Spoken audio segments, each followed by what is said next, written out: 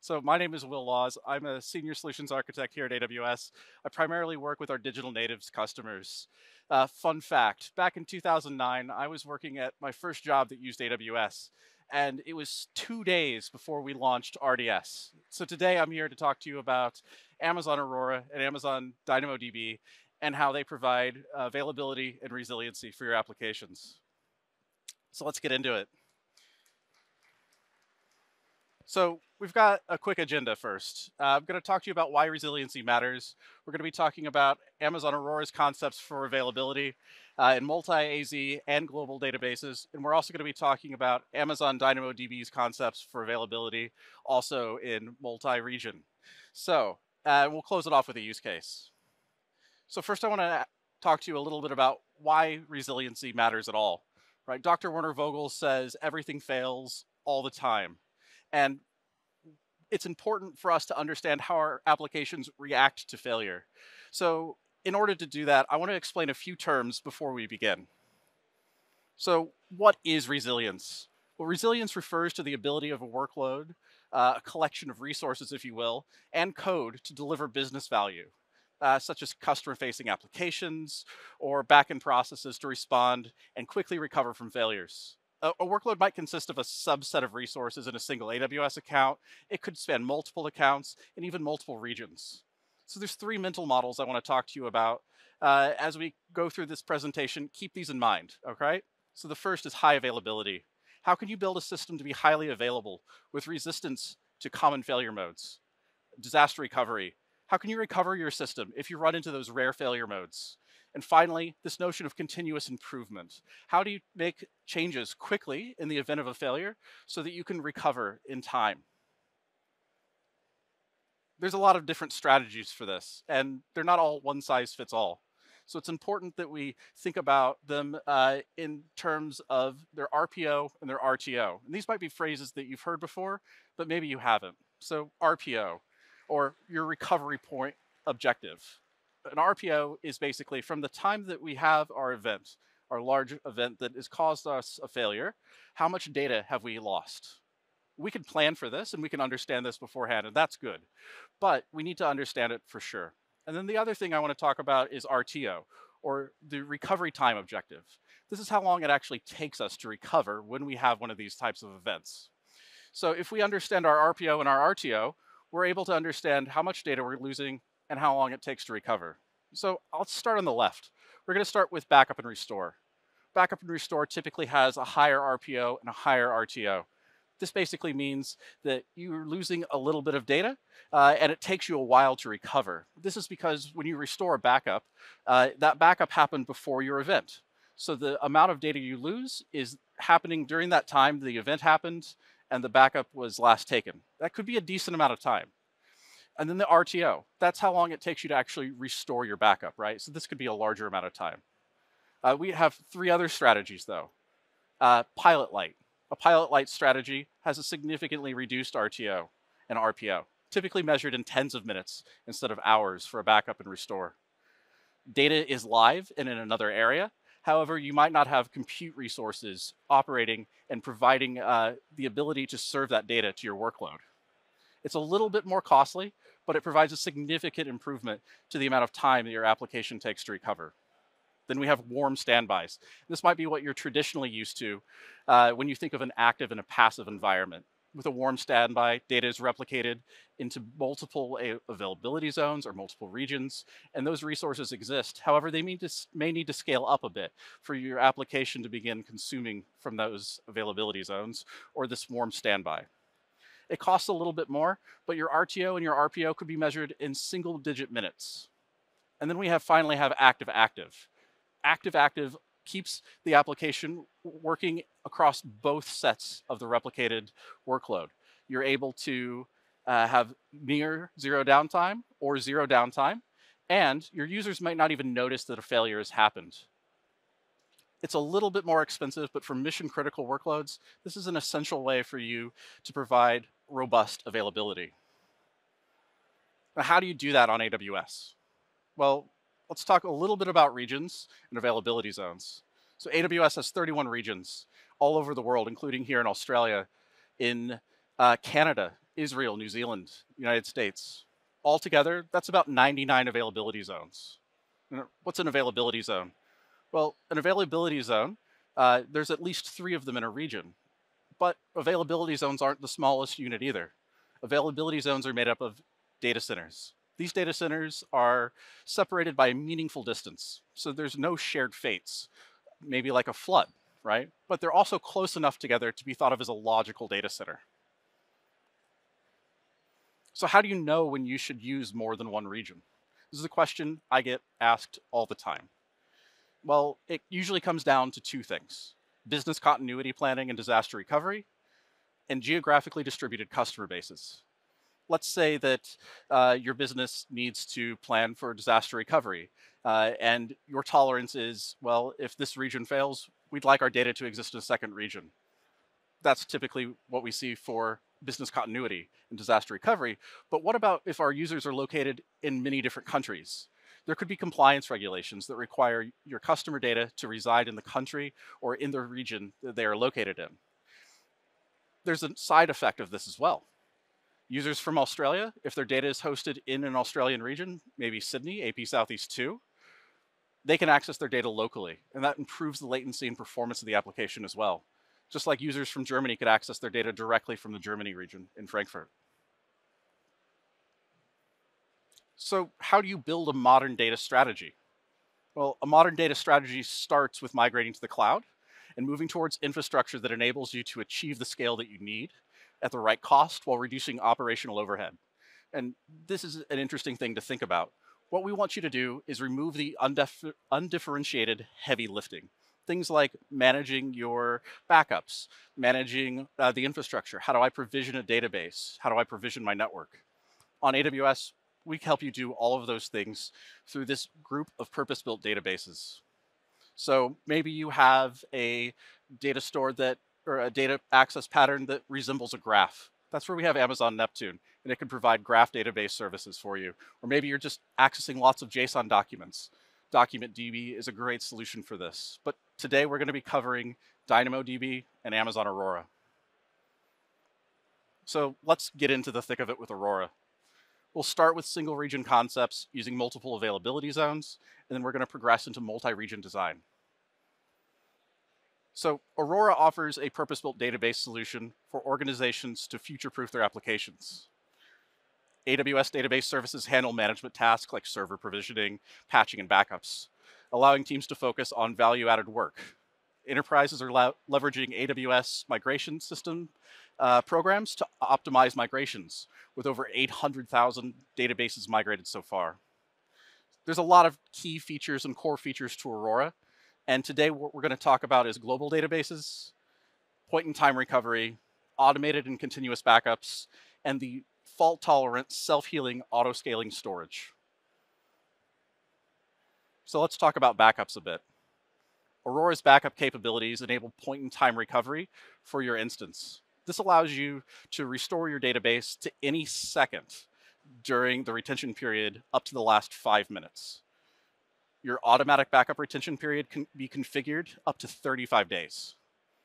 Now, automated backups are stored in Amazon Simple Storage Service, or Amazon S3, which is designed for 11 nines of durability. Amazon Aurora's backups are automatic, incremental, and continuous. They have no impact on your database performance due to the separation of the storage layer from the compute layer. And now that's the really interesting thing about Aurora, and that's what I want to show you how it works. So let's take a look at this. We're going to start at the top with the compute. You'll notice in each availability zone there's separate compute. On an instance failure, Aurora uses Amazon RDS's multi-AZ technology to automatically fail over to one of up to 15 replicas that you've created in any of your 3 availability zones.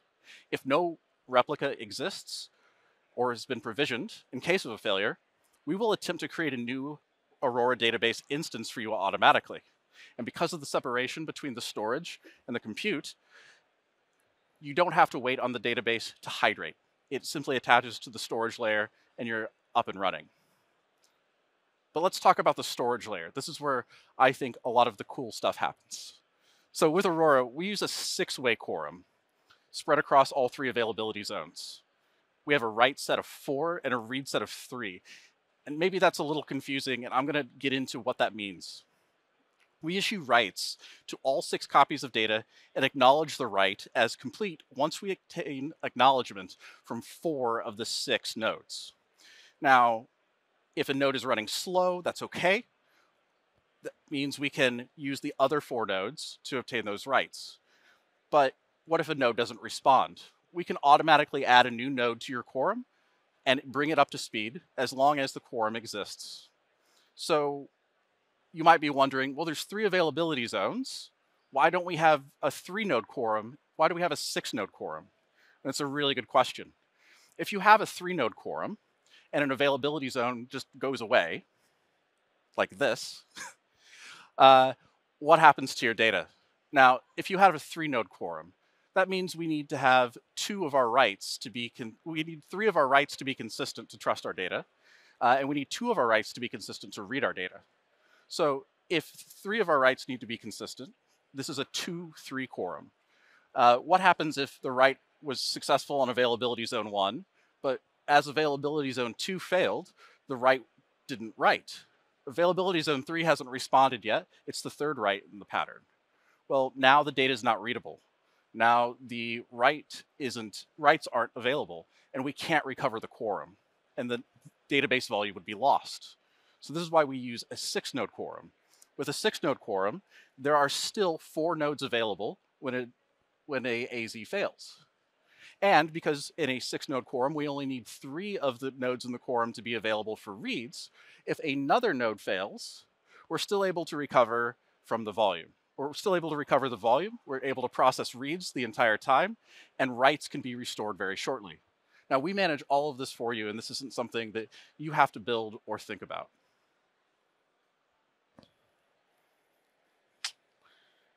So let's move into global databases with Aurora. Aurora is designed for a globally distributed application, allowing a single Aurora database to span multiple AWS regions. It replicates your data with no impact on database performance. It enables fast local reads with low latency in each region and provides disaster recovery for region-wide outages. If your primary region suffers a performance degradation or outage, you can promote one of the secondary regions to take read-write responsibilities. An Aurora cluster can recover in less than 1 minute, even in the event of complete regional outage. This provides your application with an effective recovery point objective of 1 second and a recovery time objective of less than a minute, providing strong foundations for you to build your application. Now, what about if we add more, right? What if there's more than 2 regions? Well, global databases let you scale these let you scale your applications across the world by putting your database close to where your users are. Your applications enjoy quick data access regardless of the number and location of secondary regions, and typical cross-region replication latencies are below 1 second. You can achieve further scalability by creating up to 16 replicas in any region, and they will all stay continuously up to date. So let's talk about, that's a lot about how reads work in multi-region, but let's talk about how writes work in a multi-region design. So here we have Sydney and Tokyo regions, and we have an application running across both of them. Readers in the secondary Aurora database cluster in Tokyo are accepting reads that are being replicated from the Sydney region. That's what we've explained so far. Let's add a couple more regions. These are also secondary regions. So now we have a total of 3 secondary regions and 1 primary region. People in other regions want to write to this database. So with global write forwarding, what we can do is receive that write on the reader node in another region, and we can pass that write back to the region that is currently the primary. Once this happens, the writer acknowledges that it has received the write request. The primary region commits this to the transaction log and then replicates all of that information to all of the secondary regions. This allows your applications to have read and write functionality in a global relational database. That's a lot about Aurora, but let's get to DynamoDB as well. So At a high level, DynamoDB is designed for high availability, durability, and consistent low latency, typically in the single-digit milliseconds of performance. Amazon DynamoDB runs on a fleet of AWS managed servers that leverage solid-state drives to create an optimized, high-density storage platform. This platform decouples performance of table size and eliminates the need of the working set of data to exist in memory, while still returning consistent low-latency responses to queries. As a managed service, DynamoDB abstracts its underlying architecture details from the user. DynamoDB, even in a single region, has 5 nines of availability. Our commitment to high availability means your mission-critical applications continue to run seamlessly. So the core features that we're going to be focusing on today are on-demand backups and multi-region active-active with DynamoDB global tables. On-demand backups allow you to create full backups of your DynamoDB tables for data archiving, helping you meet your corporate and government regulatory requirements. You can back up tables from a few megabytes to hundreds of terabytes of data with no impact to the performance and availability of your applications. Now, on-demand backup processes backup requests in seconds. So regardless of the size of your table, you don't have to worry about backup schedules or long-running jobs. And just like Aurora, with point-in-time recovery, you can pick specific second recovery periods up to the last 35 days. Now, all backups are automatically encrypted, of course, and cataloged for easy discoverability.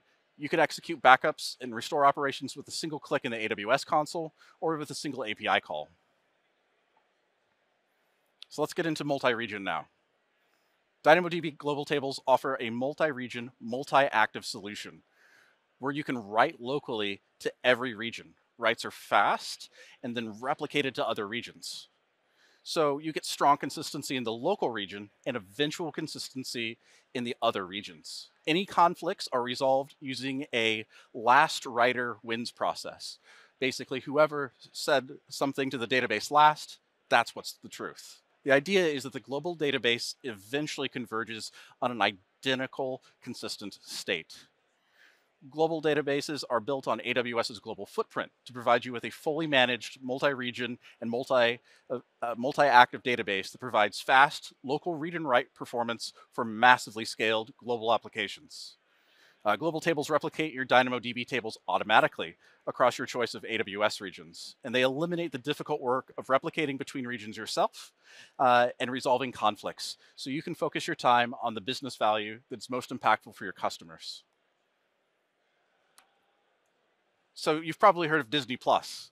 They're one of the largest global online video streaming platforms. They launched in November 2019, and they're the home of Disney, Pixar, Marvel, Star Wars, and National Geographic. Disney+ chose DynamoDB to help them with their multi-region expansion. So as Disney+ moves into a new region, they're able to replicate their DynamoDB tables there. There are excellent ways to also be cost effective with this. So you have the ability to switch back and forth between on-demand and provision capacity. So while customers are still being added to a new region, you can pick the capacity model that's most cost effective for your application. So today we talked about having a good availability strategy and how it's not a one-size-fits-all solution. We talked about having different strategy types that work for you.